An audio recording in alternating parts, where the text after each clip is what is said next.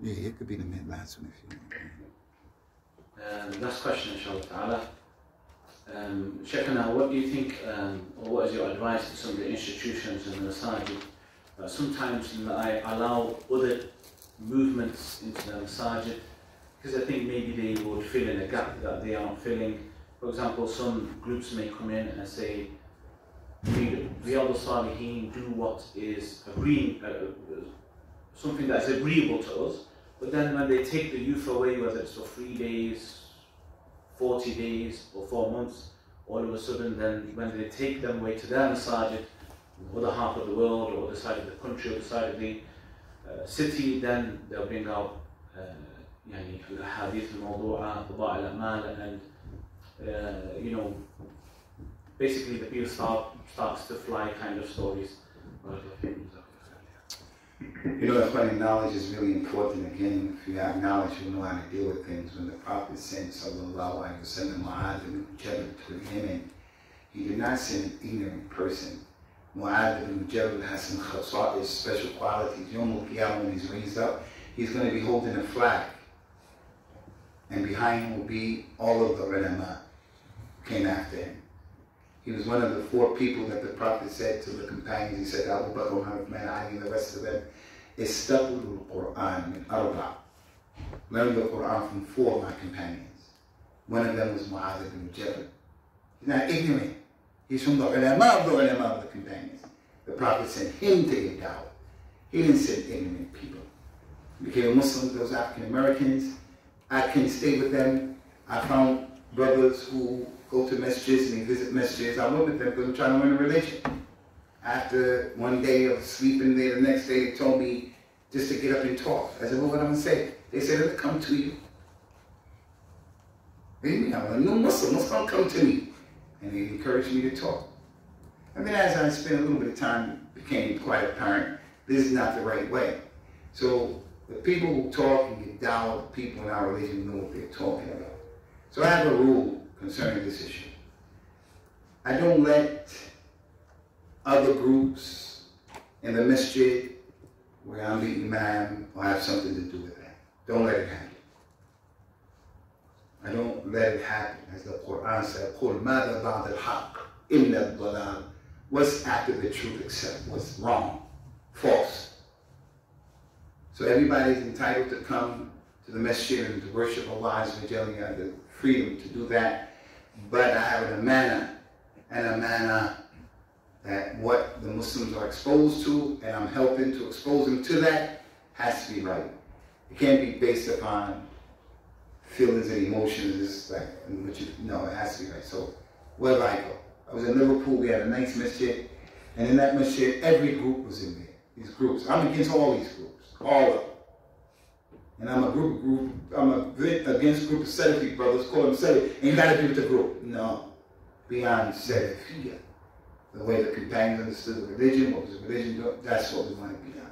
But anyway, point is, when I got there, that group, one of those groups, they were already, all of the groups, but that was the one group that could talk. I said, look, I'm the man, we're going to stop this. I want to have a civilized discussion as to why I'm stopping it all. And I tried my best to be civilized, but they were very emotional. And it's again, like I said earlier, everybody is willing to be patient with everybody else, except to be patient with the person on the Sunnah. They were not patient, they were nice. And from those 6 points is the brotherhood, they didn't show me any love. They showed me no love. But I'm not trying to be an enemy to anyone, but the ayat told us, وَتَعَامَلُوا عَلَى الْبِرِّ وَالتَّقْوَى وَلَا تَعَامَلُوا عَلَى الْإِثْمِ وَالْعُدْوَانِ. So going to places, I say let's go to places. After judging it, no conditions, let's talk together, weighing the benefits, we go. But people come into, no. No one should have access to the minbar of the people of the Sunnah and to the microphone and to the platform of the people of the Sunnah except the dawah to the Sunnah. Wala kirama, no biting my tongue, anything. But that's a double standard. Yeah, I have double standards sometimes. Do I say I am a minority in America? African American, I'm a Muslim, I'm a minority. LGBT, they're minorities as well. So now, I can't have double standards. I don't want you to treat me with racism as a minority, so therefore I can't treat those people. I gotta have open. I said, nah, I have double standards. I'm not treating them like that. And I want my rights.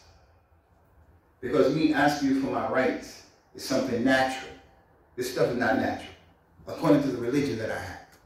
So I don't use that twisted understanding. Because I don't want you to be racist towards me. I don't want you to, treat me bad. So now I have to push for the rights of a group that my religion is saying this is an abomination. But when you're mutalawin, you change colors, this is the fiqh that we come up with. This crazy fiqh of accommodation and liberalism. And before you know it, we're not practicing Islam anymore. And why do we have to apologize? Hey, did you guys see, and I'm dumb here, there's a white brother, I forgot his name. He was on the social media and they were asking, he had a bald head. They were asking him, do you feel superior in your religion? Something like that. And the guy was very articulate and calm about why he felt superior as a Muslim. Did you guys see that? Man, don't tell me I'm the only person in this masjid who saw that now. It's real well known right now. This guy is becoming real popular. He's like a very educated guy. From TikTok. Yeah. What's his name? I don't know. He was talking about the male patriarchal system. Yeah. He's been talking about a few things. Yeah. Up until this point, I like what that guy's message is. But so many people out there, you gotta be careful. You say something good about him, and then in 2 weeks he could say something crazy. I defended one of the most popular du'at in the world today in English. One of the most popular. But then I had to take that defense back because I saw he couldn't answer a clear question. He's being asked serious questions. I defended him because I never saw him calling to shit, bid'ah. I never saw him compromising Tawheed. And some brothers started criticizing. I defended him. I said, look, if you can show me he's calling to shirk kufr. But then I saw he couldn't answer questions. Serious questions. Like, what's the truth? What is the truth? Is it this group, that group, this group? And he made a game, he made it laugh. He said, they call me Chocolate Man. It's not the time to laugh. Our community are looking at you right now. And if you can't tell them what Islam is the right one, it's a problem. So when I saw that, I didn't say he was an innovator. I didn't warn against him. I said, you take that thing back. Why? Because he changed. So I don't want to give an endorsement of that other brother. What's his name? I forgot it. Boy, white dude, very articulate guy. He was very articulate. Very calm brother. I was trying to. Because those brothers who give dawah like that, if they gave dawah to progressiveness, and Muhammad Hijab brothers like that, if they just stayed in their lane, give dawah to that. Don't start coming out and start giving dawah about other things. Muhammad ibn Abdul Wahab, don't do that.